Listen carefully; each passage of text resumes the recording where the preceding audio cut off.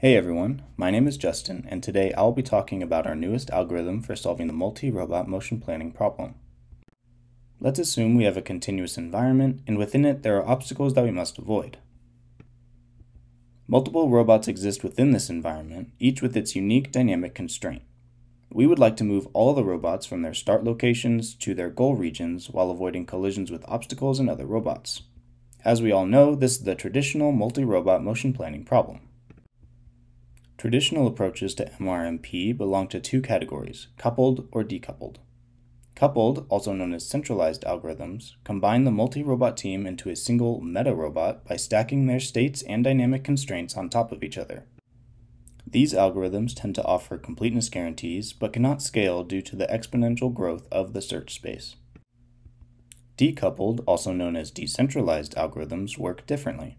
These algorithms plan for individual robots separately and share their solutions with some high-level manager. The manager then reasons about the system behavior and communicates required changes to individuals. Decoupled algorithms tend to scale well, but fail to offer completeness guarantees. Traditional approaches force users to compromise certain desired properties in place of others. Our work, however, is different. First, it adapts conflict-based search, an efficient decoupled algorithm for solving the discrete analog of MRMP, known as multi-agent pathfinding, to solve the MRMP problem. This adaptation is done natively in the continuous domain, rather than using a continuous discrete hybrid approach. The second difference is that KCBS adaptively couples subsets of robots to improve the search as needed. This enables KCBS to extract the advantages of both coupled and decoupled algorithms, offering the user generality, scalability, and completeness guarantees. KCBS is a two-level search consisting of a high-level constraint tree search and a low-level motion planner. At the high level, KCBS tracks a constraint tree where each node represents a possibly colliding MRMP plan. A root node is obtained by using a sampling-based motion planner, such as RRT, to find a trajectory for every robot from start to goal while ignoring other robots. Next, KCBS picks an unexplored node from the constraint tree, simulates the plan, and identifies any conflicts, or collisions. The conflicts are resolved by creating child nodes and adding constraints. For example, if the red and blue robots collide within the highlighted region, then two children are created. One with the constraint that the blue robot cannot be in the highlighted region for a specific time, and the other constraint that the red robot cannot be there. Then, each child node calls the low-level motion planner to replan a trajectory for the newly constrained robot.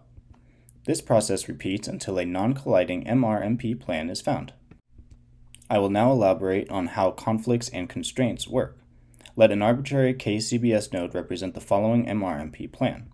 During simulation, the first point of collision, or conflict, is found between the orange and blue robots.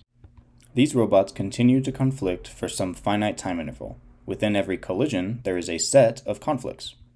The set of conflicts represents a single constraint. For example, the blue robot must avoid colliding with the orange robot's conflicts while replanning, as shown. The converse is used when replanning for the orange robot.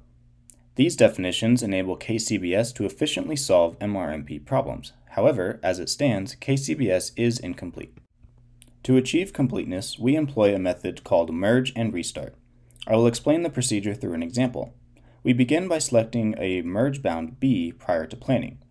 We denote the merge bound of KCBS by placing it inside parentheses. This parameter is tunable by the user. For example, we can set B equal to 3. Next, we begin planning for 10 robots in a fully decoupled fashion. As planning progresses, conflicts are found. Every conflict is tracked as part of a global counter. If the number of conflicts between any pair of robots reaches the merge bound, the pair of robots are merged into a single meta-robot. Then, KCBS restarts. This time, however, it solves a 9-robot problem because 2 robots are now coupled together. This process continues until a solution is found. In the worst-case scenario, all robots are eventually coupled together and KCBS becomes a coupled algorithm. However, we show that this is rare, and in general, KCBS finds solutions way before reaching this point.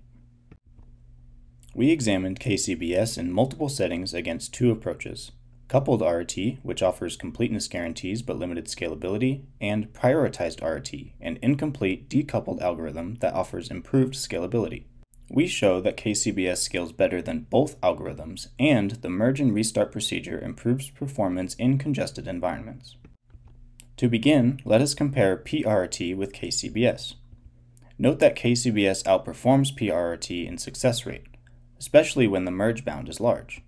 Additionally, KCBS finds solutions much faster than PRRT. This shows us that, in general, the merge bound for KCBS should be large because it enables the algorithm to keep the robots fully decoupled for longer.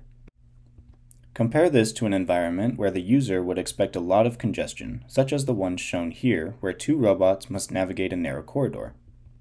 In this space, the success rate of CRT is very low because the algorithm couples all three robots together, blowing up the state space.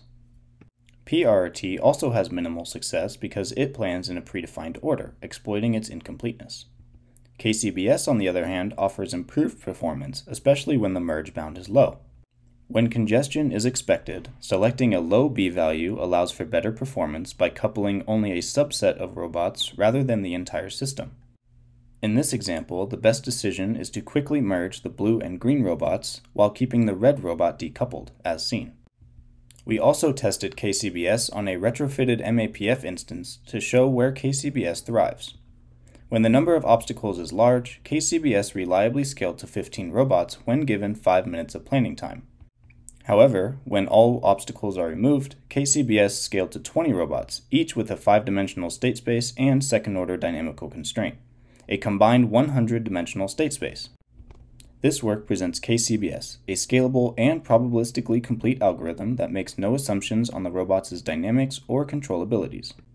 Future work will focus on improving the algorithm by emphasizing scalability and optimality. Thank you all for listening, and I look forward to answering any questions you all might have.